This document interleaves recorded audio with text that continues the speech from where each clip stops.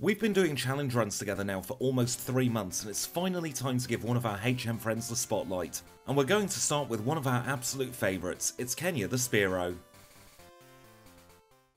Fearow is a dual normal and flying type Pokemon, and that means we have weaknesses to rock, electric and ice at 2 times, we have a pair of resistances to bug and grass, and we also have a pair of immunities with ground and ghost. And just before we get into the challenge run, I want to say thank you all so much for the support you've shown over the last 3 months. Your kind words and your support really do spur me on to keep going, especially when it gets a little bit tough with some of the harder runs.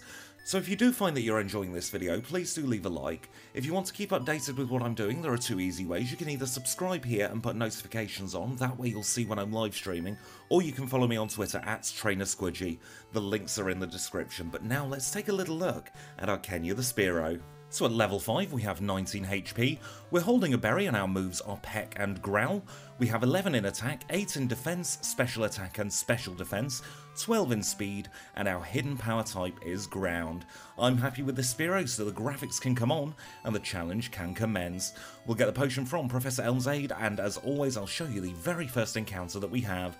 In this instance it's a level 2 Rattata, and a critical hit Peck knocks it out in 1. And just before going into Mr. Pokemon's house, I do a little bit of grinding. It's very nice to do grinding before you speak to Mr. Pokemon, because he gives you a free heal, and that saves you a little bit of time by not having to go into the Pokemon Center. And while we're having the chat there, I have a question for all of you. Who is your favourite HM friend? We've done a lot of runs together, so we've got a lot of choices, but I want to know who is your absolute favourite. And while you're answering that, we shall take on the rival. I used the Universal Pokemon Randomizer to replace Cyndaquil with Fearow, and that means that the rival has a Totodile. Totodile got very close to knocking us out there, but we just about survived, and that means we can move on back into the lab and call the rival triple question mark, as we always do in every single one of these runs. And now it's time to make our way towards the Sprout Tower. Because we're a flying type Pokemon, we have the type advantage over most of the Pokemon in the Sprout Tower, so it makes sense to do it early and get that little bit of extra experience. And at the very top of the Sprout Tower we take on Sage Lee. He has a Hoot Hoot as well as 2 Bellsprouts, and the Hoot Hoot was a little bit slow, taking 3 shots, but we knocked all of his Pokemon out, and that means we get HM05, which is Flash. Flash is going to come in handy a little bit later on because I have no sense of direction. But now that we've got Flash, we can move on into Falconer's Gym. He is a flying type specialist who leads with Pidgey, and it's 2 shots on the Pidgey to knock it out, and out comes the Pidgeotto. Pidgeotto starts gusting at us and our berry activates, but we knock it out in just 3 shots to get our first badge in a time of 8 minutes and 23 seconds. We can now move on into the Union Cave, where we'll pick up TM39, which contains Swift, and we'll then go and reunite the band. We'll catch some more of our HM friends. The first one we encounter this time is a Paris, so we'll catch it in a Great Ball, and Paris will help out with Cut, Flash, Sweet Scent and Dig, and the next HM friend we're going to catch is Psyduck. Psyduck will help out with Surf, Strength, Whirlpool and Waterfall. And after we've caught both of our HM friends, we'll make our way towards Kurt's house. Kurt will tell us that there are shenanigans going on in the Slowpoke Well, so we deal with them and nothing of great interest happened at all, so we'll now head into Azalea Gym, where we have our second gym leader waiting. It's Bugsy, and he is a bug-type leader. He will lead with Metapod, which is great for us because Kenya sees lunch and takes it down in just 2 pecks. We grow to level 19 as he sends out the Scyther. Fury Cutter does a whole 2 worth of damage and then 5 worth of damage after that, and we knock it out in 2. And the final Pokemon is Kakuna. We knock out Kakuna in 1 simple shot, and that means we have our second badge in a time of 15 minutes and 18 seconds.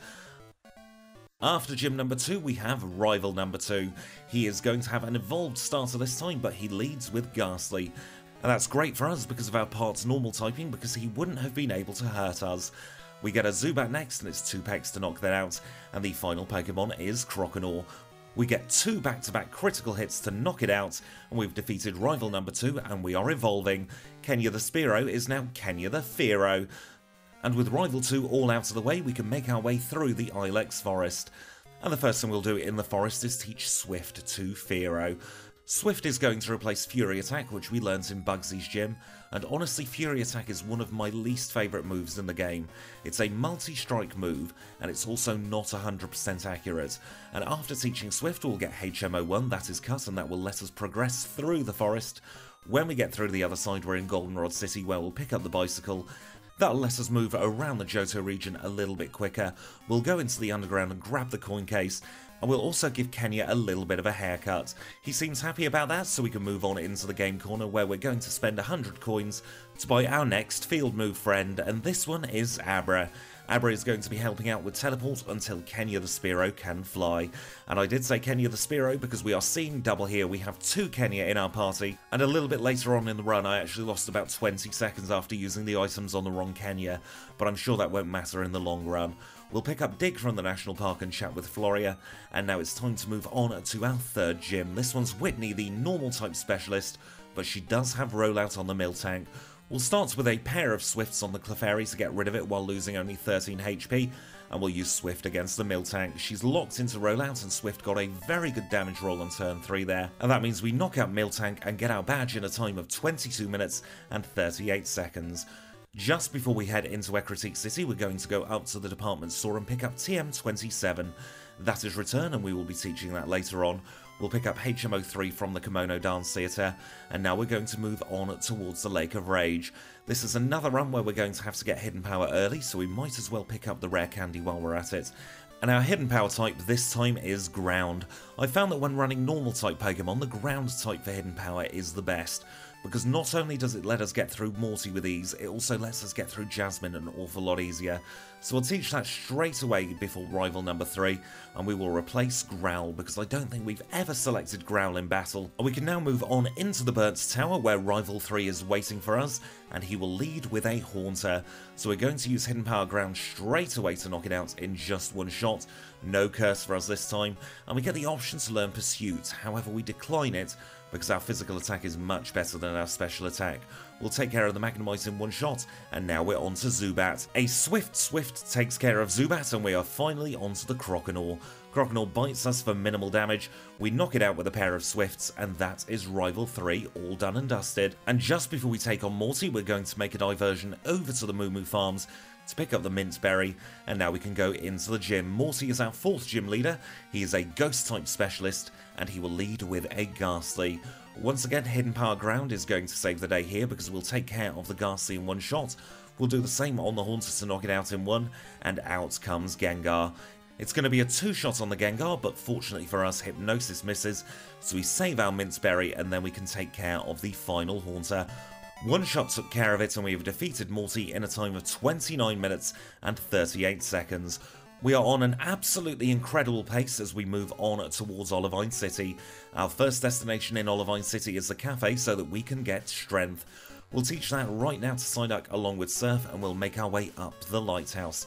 At the very top of the lighthouse, we find Jasmine, who wants some drugs because she's been taking care of Ampharos, so we shall happily oblige and pick up a rare candy on our way out of the lighthouse, and we find ourselves in Scionwood City, where the dodgy shop lies.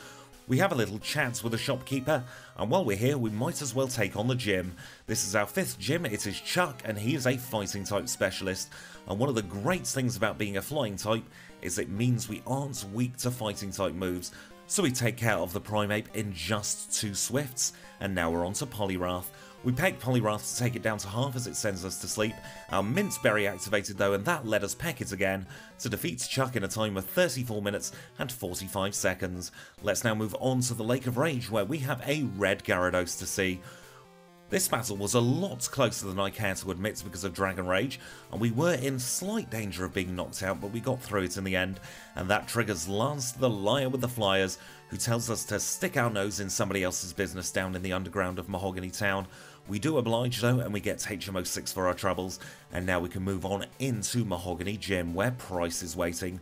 Price is the first gym leader to have a true type advantage over us, and it really does show in this first battle. We don't quite Oko the Seal and take a little bit of damage from that. We then don't Oko the Dugong and take an awful lot more damage from Dugong. We grow to level 37 and out comes the Piloswine. Swift does well under half and Blizzard knocks us out. So we're now going to replace Swift with Return. Return is going to be doing more damage than Swift at this point in the game because our Kenya is friendly enough, and let's see if that is enough to get through this battle without any more difficulties. It's a good start as we Oko the seal. We don't Oko the Dugong, but take less damage because we weren't damaged by the seal, and that gives us 71 HP for the Piloswine. It's a 2-shot this time, and we survive on 7 HP to get the win, and we've defeated Price in a time of 40 minutes and 59 seconds. And that means we can move on straight away to Jasmine's gym in Olivine City. She's our 7th gym leader, and she specialises in steel. She'll start off with a Magnemite, which is 4 times weak to ground, so we'll use Hidden Power. We'll use Hidden Power against the second Magnemite as well, and now we just need to keep our fingers crossed. Hidden Power is doing roughly a quarter against the Steelix, and we get a lucky critical hit, but Steelix takes us deep into the red. We get another critical hit as Iron Tail misses, and we knock out the Steelix with the greatest of ease. That was such a lucky battle, and a time of 42 minutes and 15 seconds for Jasmine. And that means we are on a phenomenal pace as we do our housekeeping at this point in the game. We'll pick up the rare candy south of Goldenrod. We'll pick up the other stray rare candy in Violet City, and we'll move on to Olivine City, where we have the Sharp Beak to pick up. I meant to pick this up while we were battling Jasmine, but honestly it just completely slipped my mind. So let's now go into the radio tower, where we will battle the Executive at the very top of the tower. And he has a grand total of 6 Pokemon. He has 5 coughing and a pesky wheezing as well. And during this battle we grow to level 40. And at level 40 we get to replace Peck with a much better flying type move. We get Drill Peck, which is one of the best flying type moves in the game. It definitely puts Fly to shame because it has higher base power, it has higher accuracy, it has more PP, and it's only a single turn move. So overall it is undoubtedly the better of the 2 flying type moves. So we'll finish off all the coughing and wheezing with Drill Peck, and then we will equip the Sharp Beak before taking on rival number 4. The 4th rival battle is in the underground of the department store, and he will lead this time with Golbat. Now we don't have anything super effective against the Golbat, so we're going to use Return and take it deep into the red, and we are very lucky there that he didn't use Confuse Ray. That means we're not confused as the Magnemite comes out, so we use Hidden Power to take care of that in one shot, and out comes Haunter. Hidden Power does its job again, and we can move on to Sneasel. Sneasel is incredibly frail and goes down to a single return, and his last Pokemon is Feraligatr. Rage does a whole 5 HP's worth of damage, so we knock it out in 2 returns, and that means we get the victory and we can move on and do the rest of the radio tower. Nothing of great importance happened at all with the rest of the rockets, so we'll have a little chat with Mary and get the pink bow. We'll also get the radio card from the lady at the reception desk, and we can move on towards Blackthorn City. There isn't much to do in Blackthorn City apart from take on our final Johtonian gym leader. She's Claire, she is a Dragon-type specialist and leads with Dragonair. Return one-shots the first Dragonair, Return will also one-shot the second Dragonair, and Return will one-shot the final Dragonair as well. So no Thunder Wave for us against Claire this time, and we have the option to learn Agility here, which we decline because our speed stat is already high enough. We managed to take Kingdra into healing range as we get hit by Smokescreen, but our Kenya has very good eyesight and knocks out the Kingdra without missing, and that means we get the badge in a time of 56 minutes and 1 second. We are still well ahead of Furret's pace, and Furret was on a phenomenal pace. So let's now move on and get the rare candy east of Newbark Town, and go into Victory Road where we have our final rival battle waiting. This is rival number 5, and he leads with Sneasel. We use Return to knock it out in one shot, just as we did before, and out comes Magneton. Hidden Power takes care of Magneton with a critical hit, and he brings out his Golbat next. Return is now powerful enough to knock out the Golbat in one shot, and that brings us on to Haunter. A Hidden Power to the face is enough to take care of Haunter in one shot, and we are now on to Kadabra. Kadabra gets taken down with a single return, and his final Pokemon is Feraligatr. We almost one-shot it, but it ends up being a 2-shot with Return and Drill Peck, and that is the rival all done and dusted for another challenge run. That means we can go and heal up at the lady at the Pokemon Center in the Pokemon League, and we can say thank you to our HM friends. We'll say thank you to the other Kenya, to Abra, to Psyduck, and to Paris. You've all been a great help in the Johto region get some lovely rest as Fearow and I take on the Pokemon League. We'll pick up our 4 full restores, and now just before we enter, we'll take a look at our stats. We are level 51 and we have 149 HP. We are holding the pink bow and our moves are Return, Hidden Power Ground, Mirror Move and Drill Peck. We have 126 in attack, 103 in defense, 98 in the specials and 138 in speed. It's now or never. Let's see if Fearow can make it through the Elite Four. Our first obstacle is Will. He is a Psychic-type specialist who leads with Xatu. We use Return against the Xatu to knock it out in one shot, and here comes Jinx. Jinx could be dangerous for us, but we critical hit and knock her out straight away, and he sends out Slowbro. Slowbro just wastes time by using Amnesia, so it's an easy 2-shot, and he sends out his second Xatu. We knock out the second Xatu with the greatest of ease, and his final Pokemon is Executor. Executor is weak to flying, so a single Drill Peck to the face takes care of it, and we can move on to Koga. Koga is a Poison-type specialist who leads with Ariados, and fortunately for us, Ariados is part Bug-type, so we knock it out in one, and he sends out the Fortress. It's going to be 3 shots here with Drill Peck, and we got very lucky that Fortress didn't go boom. That brings us on to Muck, and we Drill Peck the Muck to take it down in one critical hit. We grow to level 53 as Crobat comes out. Return takes care of Crobat in one shot, and his final Pokemon is Venomoth. Venomoth is weak to flying type moves as well, so we knock it out in one, and we can move on to Bruno. Bruno is a fighting type specialist who will lead with Hitmontop. It gets a little bit of damage off on us with a quick attack, but we take care of it with a single Drill Peck, and out comes Onix. Hidden Power Ground takes Onix deep into the yellow, so it's going to be a 2-shot on the Onix as he brews a pesky Sandstorm. That means we're going to be taking damage at the end of each turn, but we managed to knock out the Hitmonchan in one shot, so we're not taking extra damage. We do the same on the Machamp with a single Drill Peck, and then we just have his Hitmonlee. We outspeed Legs the Hitmonlee to take it down in a single Drill Peck, and it feels so good to have an easy Bruno battle for once. But we can't linger, we are moving on to Karen, the Dark-type specialist. She leads with Umbreon, so we use Return against it and we get stand attacked. For once though, I decide to persevere, and that seems to have paid off. We have had incredible luck with our accuracy in this run, especially when we've had our accuracy lowered, and even though I misclicked and selected Hidden Power against the Murkrow, we are still doing incredibly well. We haven't missed a shot yet, as we Hidden Power the Houndoom to take it deep into the red. That means that she will use a Max Potion, but it's just a single better damage roll next time to knock it out, and the final Pokemon is Vileplume. We didn't miss a single shot in that entire battle, and we have defeated Karen in a time of 1 hour, 3 minutes and 38 seconds. The only barrier left between us and becoming League Champion is Lance the Liar with the Flyers, who leads with Gyarados. We're going to start by using Return against it, and we don't quite knock it out in one, and that lets him set up Rain Dance.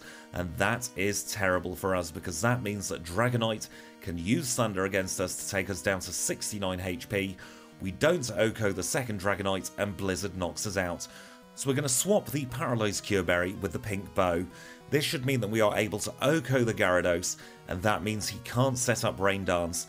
We then get a very lucky critical hit against the first Dragonite to knock it out in one. Out comes Dragonite number 2. He uses Blizzard, but it misses, and that means we are not getting paralysed for the rest of this battle. Return's going to be a 2-shot on the Aerodactyl, as Rock Slide does a lot of damage back to us, but we are now onto the Charizard, which we managed to 1-shot with Return, and his final Pokemon is Dragonite. We use Return to take it out in one critical hit, and we have beaten Lance in a time of 1 hour, 5 minutes and 45 seconds. And we have a final league time of 1 hour, 6 minutes and 3 seconds. And don't go away, Kanto is next. We rejoin just outside our house in Newbark Town, and I believe that is the quickest we have ever been through Johto, but we can't linger because Professor Elm has some stuff to give us. He's going to give us the SS ticket to let us get to Kanto proper, and he's also going to give us the Master Ball, which will let us pick up our final friend of the run. After that, it's a quick cycle to Cherry Grove City to retrieve our HM friends who had a lovely rest while we were doing the league, and now we have just 2 rare candies to pick up before we make our way into Kanto. So the first one is here in Mount Mortar, where we need Waterfall, which is why we don't get it earlier, and the second one is in the Whirl Islands. And after that, it's a quick spin, and we are in to Kanto. Our first destination is Vermilion City, where we are going to pick up another rare candy, this time from the chairman of the Pokemon Fan Club. And now we can move on into Celadon City. In Celadon City, our first gym leader is awaiting us. It's Erica, and she is a Grass-type specialist. So a little bit like Bugsy's gym, Fearow comes in here and just sees lunch. He has a snack on the Tangela, he has a snack on the Jumpluff. Out comes Blossom. Blossom is the aperitif, and for desserts we have Victory Bell. Victory Bell also goes down in one single Drill Peck, and we have defeated Erica in a time of 1 hour, 11 minutes and 5 seconds. We're moving on to Misty, the Water-type specialist, but she does have an Ice-type with Lapras. We knock out the Golduck in a single return, and out comes Lapras. Lapras also goes down to a single return because return is an incredibly strong move at this point in the game. Starmie puts up no resistance whatsoever either, and the final Pokemon is Quagsire. Quagsire goes down straight away as well, so we get the Cascade badge in a time of 1 hour, 14 minutes and 38 seconds. Our next gym leader is Sabrina. She is a Psychic type specialist who leads with Espeon, and we OHKO it, so no stand attack for us here. We OHKO the Mr. Mime as well, and that brings us on to Alakazam. Alakazam puts up no resistance, so we've defeated Sabrina in a time of 1 hour, 15 minutes and 39 seconds.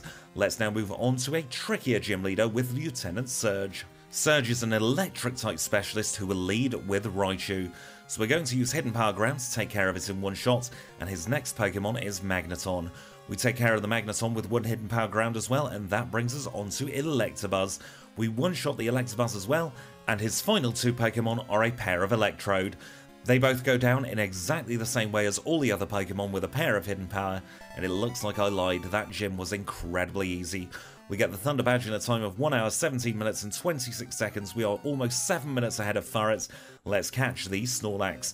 This is our final friend, and we are only using him to steal his leftovers.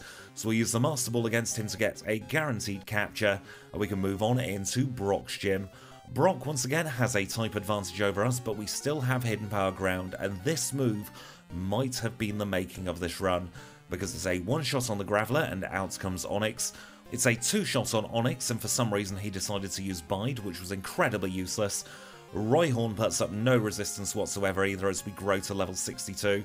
Omastar isn't a star performer in this particular run, and neither is Kabutops. They both go down to a single Hidden Power Ground as well, and we have defeated Brock in a time of 1 hour, 18 minutes and 44 seconds.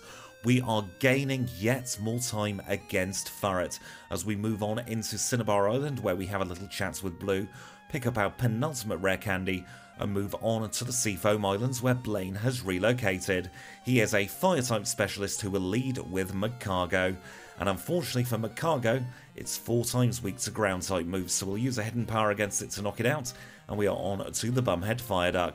Hidden Power's a one-shot on the Bumhead Fireduck, and the final Pokemon is Rapidash. Rapidash gets knocked out in the same way, and we have defeated Blaine in a time of 1 hour, 20 minutes and 28 seconds. And that brings us on very nicely to our penultimate gym leader, Janine the Poison-type specialist with the very low-leveled Pokemon, so it is just a one-shot on every single one of her Pokemon. Crobats, the pair of Weezing, Venomoth and Ariados all go down to a single shot each. Goodness me, I really wish that Janine had stronger Pokemon because she has such an excellent story being the daughter of an Elite Four member who took over the gym. But we get the Soul Badge in a time of 1 hour, 21 minutes and 9 seconds. Let's now move on to Blue. Although very quickly before we face him, we are going to replace Hidden Power with Steel Wing for his pesky Rock-type Pokemon. And he will lead this time with Pidgeot, so it's bird against bird, but our bird is the better bird by far because we knock it out in just 2 shots, and out comes Rhydon. Steel Wing misses and we get hit by Rock Slide, and we are losing control of this battle already. So let's now replace the pink bow with the leftovers to give us some health healing throughout the course of the battle, and we'll try again. Once again we use Return against the Pidgeot, and this time it uses Mirror Move, and a quirk of Generation 2 is all the enemy Pokemon have minimal friendship, so a Return will do the least amount of damage it possibly could. Rhydon then sets up a pesky Sandstorm, so we are going to be taking damage at the end of each turn for a few turns, but we knock it out with a couple of Steel Wings and a Return, and we are on to Alakazam. As we saw with Sabrina, Return can knock out Alakazam in a single shot. We grow to level 64 and out comes Gyarados. I was hoping not to OHKO the Gyarados to get a Rain Dance up, but in this instance we get a critical hit, and the Sandstorm has subsided. We're on 112 HP as the Arcanine comes out. It's going to be a 2-shot against the Arcanine, and he doesn't heal there. That brings us on to Exeggutor. We'd use a single Drill Peck against the Exeggutor to knock it out in 1, and we have defeated Blue in a time of 1 hour, 23 minutes and 16 seconds. We are 8 minutes 45 seconds ahead of Furret. This is a phenomenal pace. I don't think we've ever been on this pace at all in any of our runs, so we're going to go over to Mount Silver. We are going to pick up the rare candy, and now it is time to see if Furret's reign will be incredibly short-lived. As always, we'll start with our current level and our current learn set, and we'll chop and change things from there. This is Red, and this is his Pikachu. His Pikachu is trivial for us, thank goodness, because we knock it out in one shot, and he sends out Blastoise second. Blastoise has Blizzard, which is why he sends it out second, and Blizzard does an awful lot of damage. We're down to 5 HP as we knock out the Blastoise, and out comes Espeon. We use Return against the Espeon, but Psychic knocks us out. I try a couple more times at level 64, but we get nowhere really far at all, so we're going to grow to level 67. Once again, the Pikachu is entirely irrelevant in this particular battle, so we'll knock it out in one shot and move on to Blastoise. We take off roughly a third of his health each time as he sets up Rain Dance, his Blizzard misses, and we are on full health for the Espeon. Return takes it deep into the yellow as Psychic gets a very strong hit back on us. We're on 92 HP going up to 104 as the Snorlax comes out. We use Return and take off an awful lot more health than I thought it would. I then used Mirror Move because I was going to try and buff my special defense, but that really was a misplay because Body Slam knocks us out. So it's time to grow up another 3 levels. This time we're going to be at level 70, so let's give it another go here. Of course, the Pikachu is entirely meaningless. We knock it out in a single return, so let's move on to Blastoise. Blastoise plays out in exactly the same way as before with a Rain Dance into Blizzard Miss and a 3 shots with Return, and we're back onto Espeon. We get a lucky critical hit against the Espeon to knock it out in 1, and we are on to Snorlax. Snorlax uses Amnesia on the first turn, which is great for us because we're a physical attacker. Body Slam does not paralyze us, and we have knocked it out. That means that Charizard is out, and we knock it out in 2 shots while taking an awful lot of damage from Flamethrower. We are on 18 HP as his final Venusaur comes out. We use a Drill Peck against it and it takes it deep into the red. Venusaur takes in Sunlight. This is a guaranteed win at this point. We have defeated red in a time of 1 hour, 28 minutes and 44 seconds. That is our fastest by far and our first under 90 seconds. Way to go, Kenya. I am so proud of you.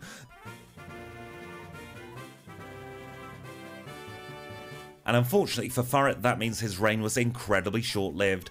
So at the top of the leaderboard we have Fearow in first place, Furret in second place and Girafarig in third place. On the other end of the leaderboard, Paul Stantler has now moved down into 11th place, and we still have nothing to challenge Magcargo down in 27th at the very bottom. And with that, we are done. So I'm going to say thank you all so much for watching. I hope you've enjoyed this run. If you have, please do leave a like. If you've got anything to say at all, leave it in the comments below. If you've really enjoyed yourself, please do consider subscribing. And until next time, I'll say thank you all so much for watching, and I'll see you all very soon.